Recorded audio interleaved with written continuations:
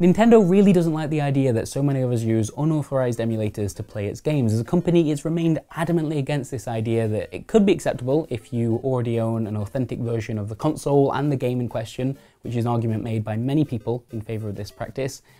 But no, says Nintendo, if you download a Nintendo game from an unofficial site, then you are a software pirate, which makes the rest of this video all the more interesting, I think. Because it turns out if you purchase Super Mario Bros. Using the Wii's Virtual Console and then have a dig around in the files you've just downloaded using a hex editor, you'll eventually find this line right here. Which is interesting because, as Frank Cifaldi pointed out in his GDC talk last year, that right there is something called an INES header. What's one of those, you may be asking? Well, INES was one of the very first unofficial emulators for the Nintendo Entertainment System, created back in 1996 by a guy called Marat Fizulin. In the very early days of this project, he ran into something of a problem, because it turns out if you physically open up a NES cartridge and look inside, you'll find that each one contains not a single ROM chip, but two. And since each of these chips can be different sizes depending on the game, and in fact there's just quite a bit of unique cartridge circuitry to consider each time, it turned out you couldn't just make this stuff run inside an emulator, not without providing the proper context first. And so Fizulin created a new file format to do just that, called .NES, which, as you may have guessed by now, always includes an INES header. This has become a sort of unintentional digital fingerprint. So what's it doing in an official download of Super Mario Bros? Well, let's go back to Frank Cifaldi for that one, I think. I would posit that Nintendo downloaded Super Mario Bros. From the internet and sold it back to you. Now, we verified that this header exists ourselves using a homebrewed Wii to access the files in question, and as well as the INES header, the ROM content itself is identical to versions of Super Mario Bros. That can be found online, including those that predate the Wii Virtual Console. We did ask Nintendo if they'd like to comment on this and received the following statement in response. The emulation program in question was created by Nintendo internally. Nintendo is not using ROMs downloaded from the internet. However, they chose not to address either the existence of the INES header or the fact that the ROM content itself is identical to another that we'd found online, which is unusual. As Fizulin had explained when we spoken to him, there are typically some minute differences that you can spot depending on the cartridge version and the method used when extracting that ROM content, and there wasn't here. So why does any of this actually matter? I think that's a fair enough question. If Nintendo has, as the evidence suggests, downloaded Super Mario Bros. From the internet and then sold it to its customers, what is the problem exactly? I mean, the game works, right? And it's taken years before anyone has even realized what may have happened. Why should we care about this? Well, to answer that, I think it's worth looking at Nintendo's official stance on emulators like INES and the ROMs that players download from unofficial sites when using them. This is from a corporate FAQ regarding the use of Nintendo's intellectual property. How does Nintendo feel about the emergence of video game emulators? Here's their answer.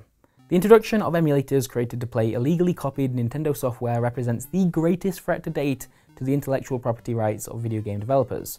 As is the case with any business or industry, when its products become available for free, the revenue stream supporting that industry is threatened. Such emulators have the potential to significantly damage a worldwide entertainment software industry which generates over $15 billion annually and tens of thousands of jobs. It's worth noting that throughout this FAQ, whenever Nintendo mentions emulators, they talk about people downloading illegally copied software which is then being used on unauthorized hardware.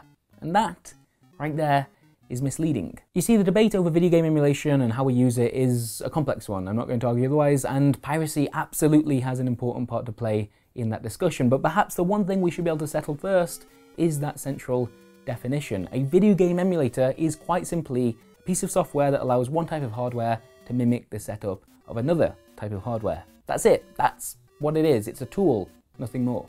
As a business, Nintendo claims it must never legitimize emulation, which by that I imagine it means it must never legitimize unofficial emulation, right? Because otherwise, I mean, the Nintendo Virtual Console is an emulator. Is that not legit?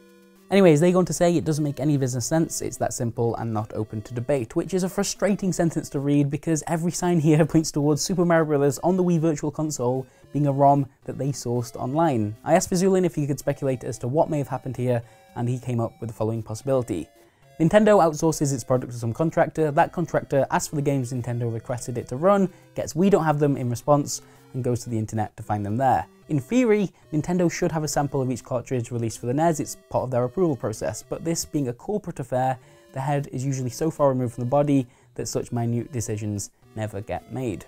Which is an amazing thought, because this isn't some obscure title we're talking about, it's Super Mario Brothers. And yeah, as a result, Nintendo has benefited from this community, a community they typically write off as a bunch of illegal software pirates. Now once you get over how weird a story this actually is, and it is a pretty weird one, it's not entirely surprising. Time and time again, fans have done a better job at preserving gaming's history than the copyright holders themselves. You've got people like Frank Cifaldi, for example, who chased down copies of NES games that were finished but never actually shipped, games that may only exist on a couple of prototype cartridges in some guy's shed somewhere and are slowly, inevitably decaying. There's no obvious viable business reason to hunt this stuff down and make it available to people. It's instead about wanting to make sure these games don't get lost forever.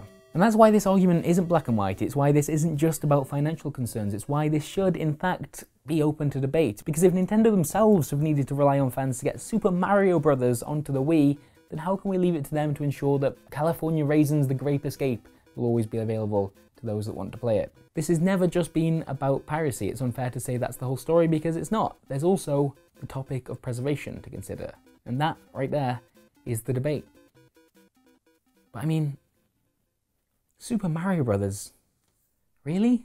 Thank you for watching this week's episode. It was a little different than the last couple, I'll admit, but hopefully that's going to be the strength of the series. Variety. The idea that we can go from the story behind the stealth mechanic in World of Warcraft to why every Civilization game has had a different lead designer to Nintendo downloading a Super Mario Bros. ROM off of the internet and selling it back to us, which is, yeah, a bit all over the place, I guess. Not sure where we're going next Thursday, but maybe come back and see for yourself then. Alright, yeah, good. See you next time.